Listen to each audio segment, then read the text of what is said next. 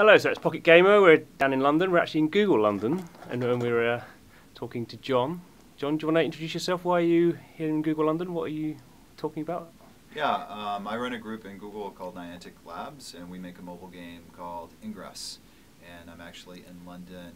I've been talking about the next game that we're creating, which is called Endgame. Okay, well, a lot of information there. But let's go back in time, because you have been a game maker in the past, but you're best known for some signature Google products. Do you want to maybe talk a quick kind of background into why you're into this kind of stuff? Sure. I came into Google in 2004 when Google acquired my company Keyhole, and we made the core technology for Google Earth. So I spent about 7 years inside of Google building up the Maps and Earth part of the company.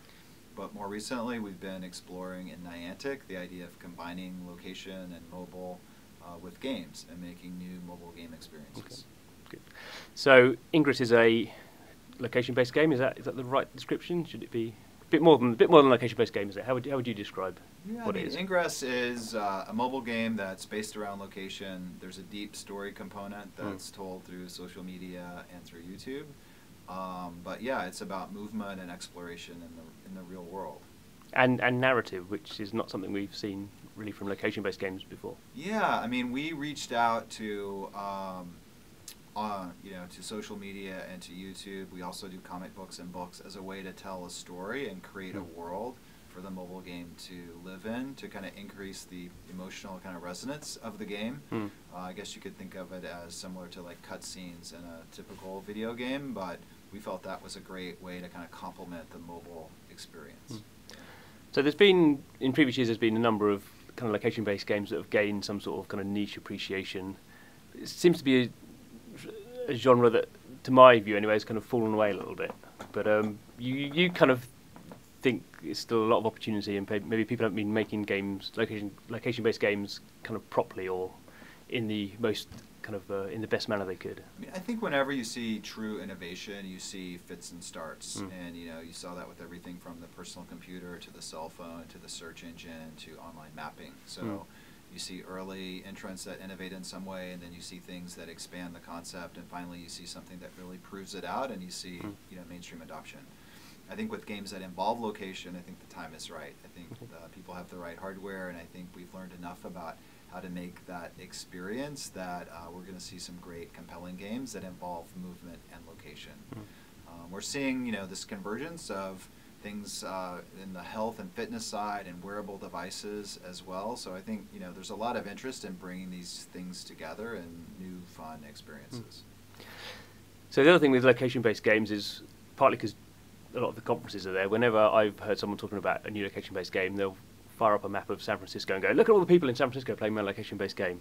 But clearly the world is not based in San Francisco. So what's the kind of global spread of your players and other people interacting outside of the US and Western Europe? Yeah, so we launched the game globally from day one. So it's played in 200 countries around the world. You can look at an overview map of the product and see that people are playing in small towns and big cities throughout the world, in Asia, Southeast Asia, South America, Europe, the US.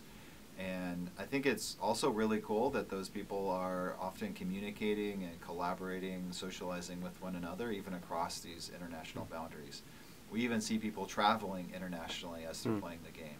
So it's really an international experience. Was that something you kind of designed in, or have you been surprised about that kind of, I guess community is probably the right word?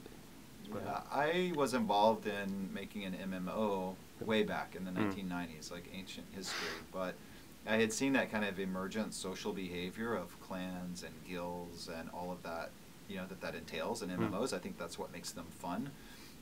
So we were going for that with Ingress. We felt like we were kind of setting the stage for that, but frankly, I've been really surprised at the degree to which people seem to like having that kind of social engagement and meeting new people, but in the real world, which is really different than just meeting somebody and chatting with them online. And we weren't sure that people would make the leap of wanting to meet and play with new people versus kind of their existing friends online, but people seem to really like it. So we've been having actually Ingress meetups and events around the world and having really great turnout, and people seem to have a lot of fun at them. Cool, good. So that's Ingress. So that's kind of, you got your iOS version coming out pretty soon as well. So that's kind of exciting. But Yep. you mentioned before you got another game that's kind of in the process of being developed, Endgame. Correct. Yeah. So can you tell us, I mean, obviously not out for a while, but can you, what's the kind of idea? How will that be different? What's the... Yeah, we're just beginning to work on it. Okay. The goal of Ingress was to ultimately end up with a platform we could give to other people to make similar kinds of experiences. So Endgame for us is a step in that direction.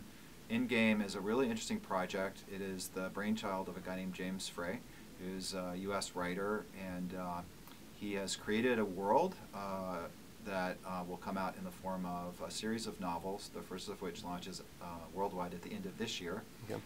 That's called Endgame, and there's a film production component to that, so there will be a movie sometime afterwards, and there will be our mobile game, which takes place in that same world, along with an alternate reality game. There will be characters from the fiction that sort of come alive online and are involved in both the mobile game as well as the book and movie. Cool. So it's a really cool, kind of far-reaching project that kind of ties many of these things together with, you know, a big budget movie and I think a great book series. Cool, good, excellent. Thanks very much for your time. Awesome.